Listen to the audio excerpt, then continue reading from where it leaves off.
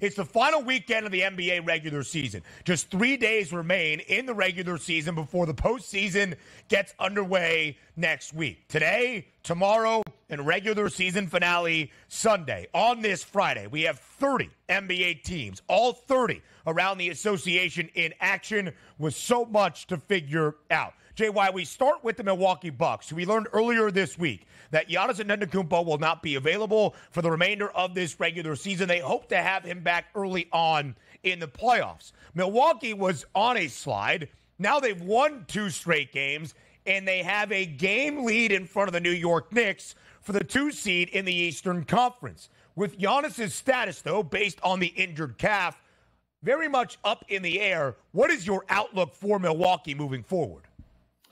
I don't think it's great, Ben, and I think it's really going to depend on their first-round matchup.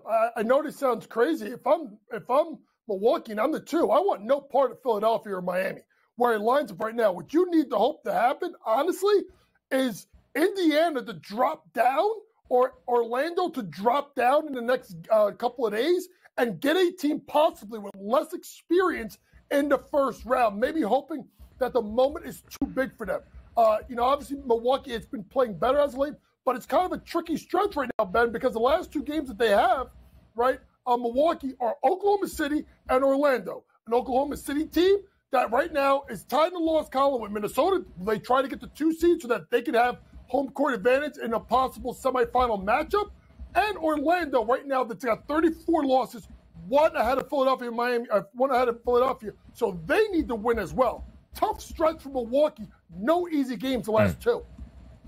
No, certainly not. And also, Coach, that other team you're just talking about, the Philadelphia 76ers, when it's all said and done, I expect them to have an 8-game win streak entering into the playoffs. They're going to take on the Orlando Magic and the Brooklyn Nets. I think that's a 2-0 sweep for them, which I think should be able to get them out of that 7 seed and at least into the 6 seed. So if we're looking at the Philadelphia 76ers, just a few short weeks ago, close to a 40-1 price here at the FanDuel Sportsbook. Now you're taking a look there at that 19-1. So basically cut in half to be NBA champions. We're not saying they're going to do that, but talk to me about the Philadelphia 76ers with Joel Embiid looking MVP good right now, Coach.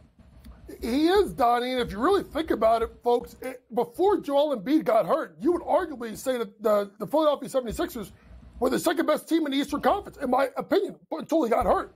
So to me, getting him back, and you'll see that price. If they move up to 6, that 8-1 may go to 6-1. To 5-1, because just for the simple fact that they're out of the play-in tournament and they're going to get a matchup versus New York. Listen, I'm a Knicks fan. I know that the Knicks have owned the Philadelphia 76ers during the regular season. It don't mean jack when the playoffs come. And Joel Embiid, if he stays healthy, makes that team as dangerous as anybody to come. They can pick up Milwaukee, and then maybe you get the matchup I thought we were going to get all along, which is Boston, Philadelphia, Eastern Conference Finals. The battle of 2-3 for those seed lines in the Eastern Conference while you're watching what Philly does at 7 and maybe Indiana at 6 is going to be fascinating theater here down this final weekend of the NBA regular season because you're on the other side of the Eastern Conference playoff bracket from the Boston Celtics. Speaking of the team currently in the 3 spot in the Eastern Conference, that's the New York Knicks, winners of 3 in a row, led by Jalen Brunson. 5 straight games of 35-plus points. They got dealt a pretty big blow, and they've been banged up in large part for the second half of this season. And we got confirmation about a week and a half ago that Julius Randle would not be here even for the playoffs. But, JY, when you look at the New York Knicks, in the way this team is currently constructed, can the Knickerbockers make a deep run come playoff time? It all depends on the matchup, guys. And I'm going to be dead honest with you. I think they can get out of the first round.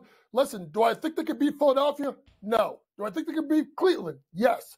I think they can beat Orlando. Can they beat Milwaukee? I think so. Listen, here's the thing with the Knicks. Jalen Brunson has been the best free agent signing the Knicks have had since Bernard King, right? If you look at what this guy has done, elevating this team. I mean, guys, if you watched the game last night, it didn't matter who it was. Drew Holiday, Jason Tatum, Jaylen Brown, Derek White. He cooked all of them. All of them. So his play has been dynamic. Now, my question is can OJ stay healthy, right? Can the rest of these guys who are playing, like Deontay DiVincenzo, who are playing out of his mind, Can they do it in a big spot in the playoffs? It all depends on the matchup. But the one thing you know about New York and Tom Thibodeau is they'll play as hard as anybody, and they'll defend you, and they will be prepared. We're taking a look here at those Eastern Conference standings here, and we really want to zero into 5, 6, and 7. That's your Orlando Magic, the Indiana Pacers, and the Philadelphia 76ers. Also keep in mind, the Magic, I should say, are hoping that we get a tie because the Sixers would end up losing out on the tiebreaker in a 3-way tie. But in a tiebreaker just with the Magic, the Philadelphia 76ers would have that and also have a game against the Orlando Magic coming up. So a little topsy-turvy there. But if we're taking a look at the actual odds to win the East here, it's the Boston Celtics at a minus 185 price. But the intrigue then comes, Coach, where the Bucks and the Philadelphia 76ers sit at the FanDuel Sportsbook. A 7-1 price on the Bucks, who currently are the 2 seed. The Sixers currently the 7 seed at an 8-1 price. Those numbers could change based on the statistics that come this weekend with wins or losses by either one of those clubs. So is there value? Let's take the Celtics out of the equation, Coach. Is there value on another team here to win the East that you think you can make money with? I think it's Philadelphia, provided they listen. As long as they don't end up in that 7-8 game, because guys, I'll be honest with you, Miami in a 7-8 game, 1-game scenario with Spoelstra, I'm nervous. But if I'm not mistaken, last year they lost a 7-8 game and had to turn around and win to get into the playoffs. If I'm not mistaken, so to me, Miami is extremely dangerous. But Philadelphia, if you want to grab them now. Because if they move up to 6, I think that 8-1 goes to 6 or 5-1, and they're going to jump Milwaukee because of Joel Embiid and the fact that they don't have to deal with the play-in tournament.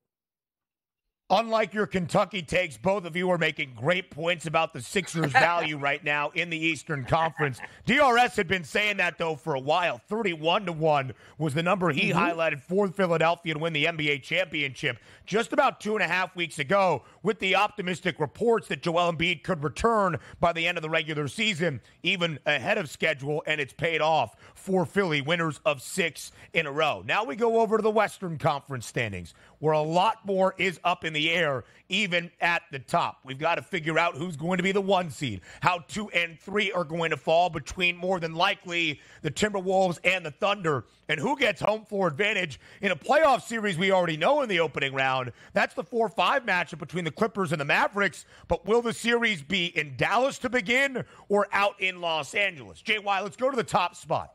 Denver Nuggets, a huge victory earlier this week at home, at altitude against the Minnesota Timberwolves to have that game advantage for the number 1 overall seed for the reigning NBA champs. As we look at the remaining schedule for the Nuggets, T-Wolves, and Thunder, Denver, despite being both on the road, incredibly beneficial. Will the Nuggets, by the time we reach Sunday night in the end of the regular season, be the top overall seed in the Western Conference?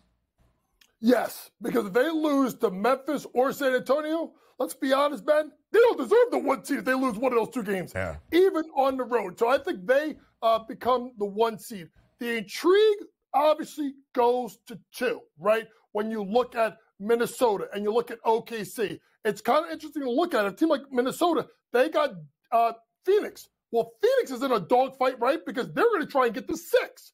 So they need to try and turn around and win that game. And then Atlanta, which I don't think they could pass Chicago because I think they're 2 games behind. So that could be a rest game. So that doesn't mean much. Meanwhile, Oklahoma City has Dallas, who may try to see if they can catch the Clippers for home court advantage. By the way, I can't wait for that series because Luka hates the Clippers more than any team in the league. So that's going to be outstanding cinema. But then you look at the fact of Milwaukee. That's a game that's going to mean something because the Knicks may be trying to chase to get to 2. So to me, it's intriguing to me, but I still think it's probably going to end up in that same order. Denver 1, 2 Minnesota, 3 OKC in the Western Conference. We take a look at that Western Conference, Coach, and again, a lot of things still up in the air. 6 through 10, Pelicans, Suns, Kings, Warriors, and Lakers. Let's put the focus on the Lakers, who now look like they might wind up in the 10th seed overall. Give me a look at the Los Angeles Lakers. If they are the 10th seed, the chance to actually climb in to that top 8 when it's all said and done in this play-in round. Well, if you look at that schedule, you know, obviously the last 2 games I'm looking at the Lakers right now, they have the Pelicans and they have the Grizzlies. So obviously one game is going to mean a ton. Second game, not so much. So a Lakers team, guys, that's been wildly inconsistent. We don't know if Anthony Davis in the playoffs, guys, he can put together monumental performances and they can pull up a performance that's an absolute stinker. Do I trust the Lakers to win 2 games in a row, potentially on the road? Guys, I don't. I know that sounds a wild take, but they're just so wildly inconsistent, particularly shooting the ball. And you've seen that they have, in my opinion, completely turned off the Darvin Ham. I would be stunned if this guy has a job next year in Los Angeles, particularly if LeBron comes back. So I don't have a great outlook on the Lakers, to be honest with you, because you're asking them to win 2. Now, your hope is someone like Sacramento, who lost again last night. But here's the thing. One of their games is against Portland. So they are another team not playing well. I think the losses of Huerter and Monk hurt a lot more than people think. All 3 of those teams currently tied at 45 and 35. The Kings, Dubs, and Lakers all have won what is a difficult game, at least on paper, in one game against an easier opponent who has already been eliminated from playoff contention. So, JY, when you look at Sacramento, Golden State, and LA. Let's highlight the Warriors first. Since Draymond Green returned in the middle of January, this team is above 500. They were 18 and 21 before Draymond returned from his suspension or punishment or whatever you want to call it from the NBA. And Golden State, as of this moment, with the victory last night on the road in Portland, has won 9 of their last 10 games. If you had to pick 2 teams out of the current 4 in the play-in tournament standings, Suns, Kings, Warriors, Lakers, to get into the playoffs, who are those 2 teams you highlight? Well, I'm going to first go off with the Phoenix Suns. I think they're going to find a way to get it done. I know they've been wildly inconsistent, but obviously that big 3, if they are in that 7th spot just to win 1 game at home, I do like their chances. And then I'm going to go with Golden State. Why? You said it. 9 out of 10. Playing their best basketball of the year. Klay Thompson, all of a sudden coming off the bench, being the Klay that we thought we were going to get. Why, folks? He wants more money. His contract's up at the end of this year. As long as Draymond doesn't completely torpedo this team, and you never know, it could happen, Golden State should be that 8th team in the West, which would set up a fascinating matchup of Denver versus Golden State in the first round of the playoffs. That would be absolute cinema. Cinema indeed from JY.